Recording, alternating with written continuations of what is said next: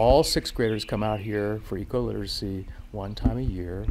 And one of the things they learn out here is certainly what sustainability is and what the habitat is doing for our environment and our community.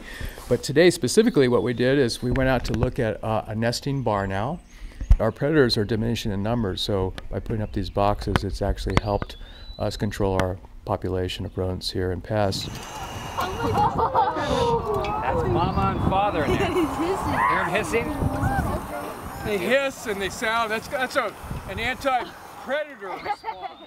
And in the box that we checked, there was 3 young barn owls that are about maybe 2 or 3 or 4 days away from fledging, which means that they're going to leave that box and land nearby, and mom and dad are going to feed them at night, and they're going to learn how to strengthen their wings and go out and get gophers and rodents. If rodents are overpopulating the environment, they're going to eat all the native plants, and that's food, structure, habitat for survival for so many animals. So if you upset, it's a balance. So you want to always have a balance between the high end of the food chain and the low end of the food chain.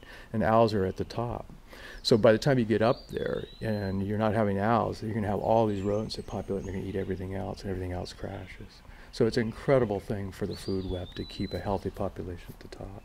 And that means keeping pesticides and herbicides out of that connection, that system. This bird lives and hunts at nighttime. Normally they take maybe 2 or 3 rodents a night. And now during the breeding season, mom and dad will have to bring certainly a lot more into the nest box.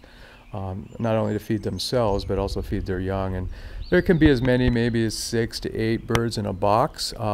It's hard to know how many were in here. We had 3 there, and we saw the one on the ground that had fledged. So this particular family group at least had 4 owls, maybe more. There's probably no better vehicle than teaching somebody hands-on, seeing it for the first time, getting excited, enthused, and then passing that information on.